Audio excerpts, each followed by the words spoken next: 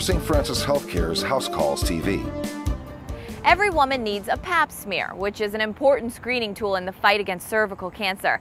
Dr. Kanasha Gleaton explains when and how often a woman needs to get one.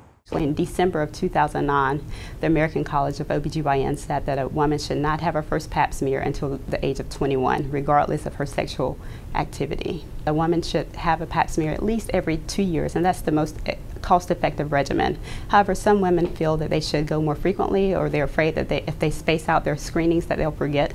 So certainly we do see women on an annual basis. The Pap smear can find abnormal cervical cells, the kind that could turn into cancer in the future. This allows doctors to perform further tests for the women who are at highest risk. Don't miss it. You know, it's a shame. Anytime I diagnose with cervical cancer, I really feel that it was opportunity lost, because it's one of those things that are so preventable. I think most OBGYNs, certainly us at Harborside, we strive to make sure that first exam is comfortable. Cervical cancer should not happen in the United States. For more information, call 402-CARE, and for more House Calls TV, go online to rsfh.com.